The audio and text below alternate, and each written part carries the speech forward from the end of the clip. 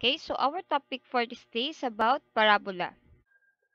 One of the applications of parabola is what we call the satellite dish, like in this figure. It is a parabolic shape so that the signals transmitted from the satellite, so like this, okay, once na meron tayo na-transmit na signal mula sa satellite, mag-bounces off yan papunta sa ating point na tinatawag natin na focus.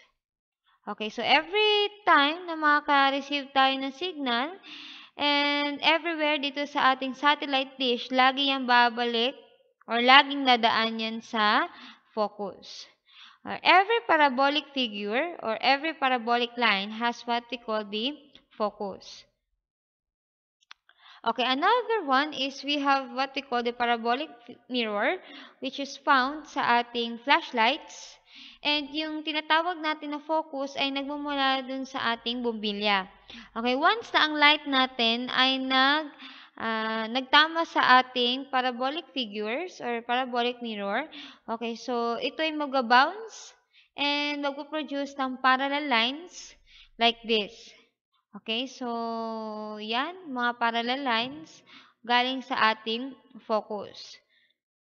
So, kapag gumamit tayo ng parabolic mirror, okay, hindi kalat yung light na napoproduce ng ating light source. Okay, so that is one of the applications of parabola. A parabola is generated when the plane is parallel to one generator and intersecting only one of its knobs. So, from here, ang nabuo nating figure is parabola. When we say parabola, a parabola is the set of all points in a plane that are equidistant from a fixed line called the directrix and the fixed point not on the line called the focus. Okay, so if we have x-axis and the y-axis, we have this line called a parabola. And then for every parabola, meron tayong vertex as well as the axis of symmetry. And this point is the focus, and this line is what we call the directrix. So let us discuss those parts of the parabola. Again, this is x-axis and y-axis. This line is for the parabola. This point is the vertex, the axis of symmetry, and the focus. And then this line is for the directrix. Okay, so we have what we call the focal distance. Okay, when we say focal distance, it is the distance between the focus and the vertex, and it is represented as C. In this figure, yung distance the focus to vertex is what we call the focal distance, which is represented as C. Okay, we have to take note that the measurement or the distance between the focus and the vertex is the same with the distance between the vertex to the point perpendicular to axis of symmetry dun sa ating directrix. So, this is also representing as C. Okay, again, this point is what we call the focus, which is what we call the fixed point, the directrix. Okay, itong line na ito. Okay, wherein yung line na na-form natin kay directrix ay mula sa distance na parehas do sa focus to vertex. And yun ay makukuha sa vertex hanggang dun sa bilang ng focal distance. Okay, and then vertex, that is the midpoint of focus to the directrix. Okay, so ito yung point, ito yung nasa pagitan ng focus and a point dun sa directrix. And also, nandito rin yung point natin na nasa axis of symmetry, in which yung axis of symmetry, that is the line that divides the parabola into two equal parts. Okay, so this line also is perpendicular to directrix. So we have the axis of symmetry, and then this is the directrix, and we are forming 90 degrees. Okay, and we have another part of a parabola, which is what we call the latus rectum.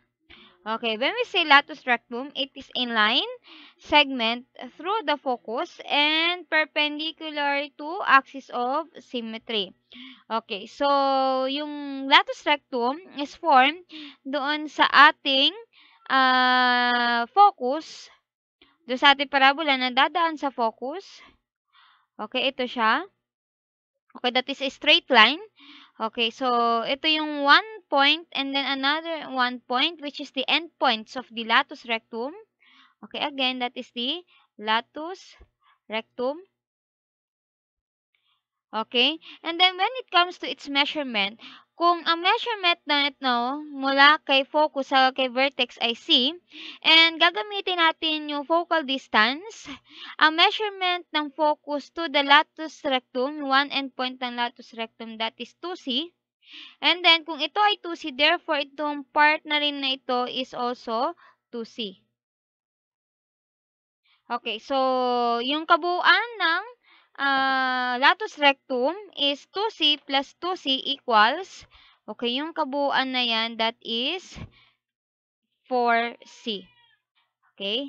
So, kapag tatanungin ko kayo kung anong measurement ng latus rectum, okay, kunin lang natin yung focal distance times 4. We use directrix, this line, para makapag-form tayo ng parabola.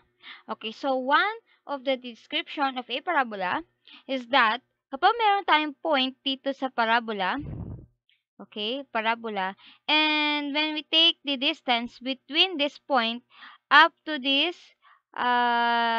focus, okay, it is the same with this line to the distance between this point and another point from the directrix forming 90 degrees. So, for example, if it is 5 units, therefore, it is also 5 units. Okay, so another one, if we have take one point do sa parabola, and kapag kinuha natin yung distance ng line na yan hanggang dito sa ating focus, yun ay parehas din from this point hanggang doon sa directrix perpendicular sa ating directrix. So ibig sabihin kung ito ay 6 units, therefore ito rin ay 6 units. Okay, kuha pa tayo ng isa pang example.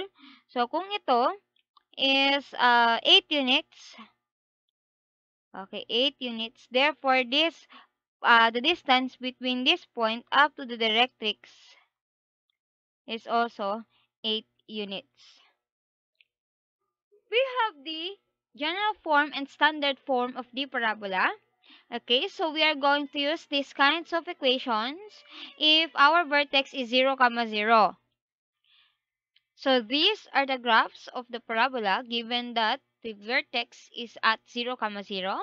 Okay, so this is the figure of a parabola which opens upward, opens downward, opens to the right, and opens to the left.